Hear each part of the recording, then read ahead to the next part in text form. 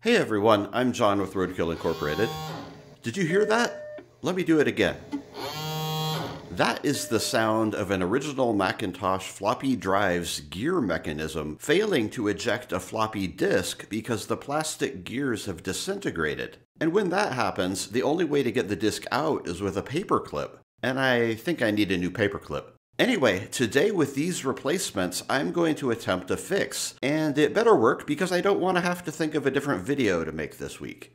Okay, so I got this gear set from Mac Effects, and you can see their page here. These were actually out of stock for months, so I set up an alert and they came back in stock a couple weeks ago, and I grabbed a few. You can 3D print them yourself, but I've heard some horror stories. As it says, they are for Omron motors, so let's hope my Mac here has an Omron. The problem seems to happen from the original Mac up through the Mac SE, but don't worry, if your Mac has the problem, it will let you know. To open an old Mac, you need what is commonly referred to as a Mac cracker, which is just a super long screwdriver to get to the deeply receded screws. It's a T15 Torx screwdriver, pretty big Torx tip. You can get them on Amazon for like $9. So you take out the 4 screws here, 2 on top, 2 relatively accessible on the back bottom. Then you pull the back off, which can be a bit of a challenge. Sometimes if you have the screen facing down, you can pull it off more easily. Most of these have been on there for 40 years, so it's like removing the door of an Egyptian tomb for the first time. It doesn't really want to come off. Oh, whoops, I forgot this screw. I think the Mac 512 has this additional screw, but other models like the SE don't. Okay, there it goes. Now it comes off. Okay, so there's the floppy drive assembly. You want to remove the cable.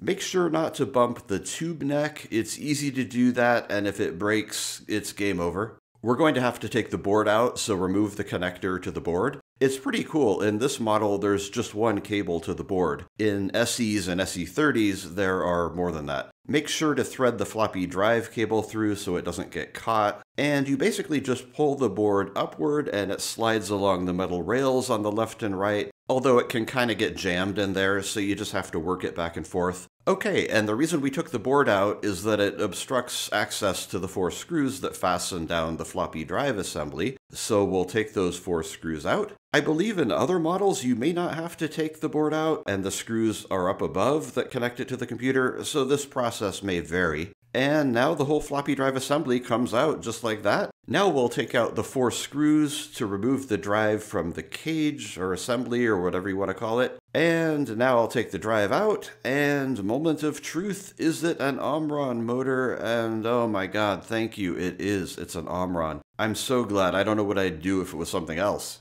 Anyway, the drive is pretty dusty looking. There are 3 screws holding in the Omron, so we'll take those out. And the gears are covered up by this metal plate, again 3 screws. So the plate comes off, and wow, look at that, there are the gears. They don't look too terrible. They should lift right out. Here's the top one. Oh cool, and we definitely do have some damage in there. You can see how a few teeth on that smaller gear are broken off. That's good to see. Now we know we're actually doing the right repair. So I'll take that one out too, and yeah, here's a great view of the missing chunk.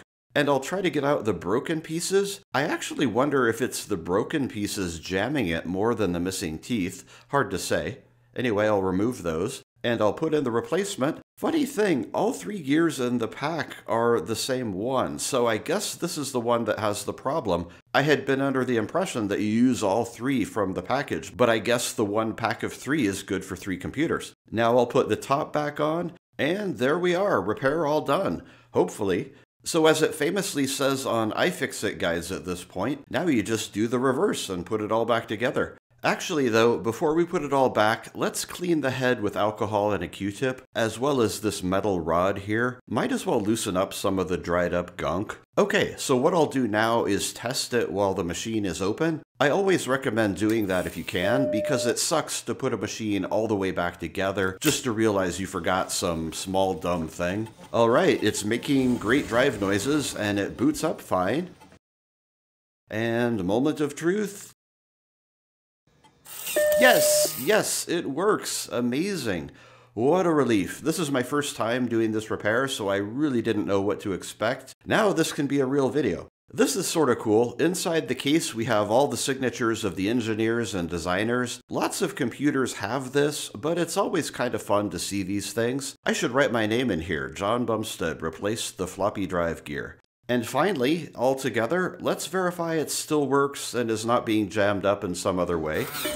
Yes, every time it works, I tell you, it's still such a relief. And now that we're done, I'll address the elephant in the room, which obviously is, why is this computer bright red? And the answer is, I don't really know. I bought it a year ago on eBay from someone who didn't know himself, and I've done a couple videos on it, and someone did tell me that he heard a story about Steve Jobs putting on some sort of show or event, and he had a bunch of original Macs painted in different colors, and perhaps this is one of those? Sounds kind of unlikely to me. He famously wanted to be rid of the past and would throw away older material, but hey, I think I'll choose to believe this story because it sounds great. Regardless of that, it's painted pretty well. It's not perfect. It has a couple nicks and scratches, but it seems better than your average spray paint job. I actually sold it on eBay for $1,000 a while ago, but they sent it back because of this very drive ejection issue that I just fixed, so now I'm going to sell it again. Anyway, enough rambling. Hope you enjoyed the video. Hope it was informative or mildly amusing or both.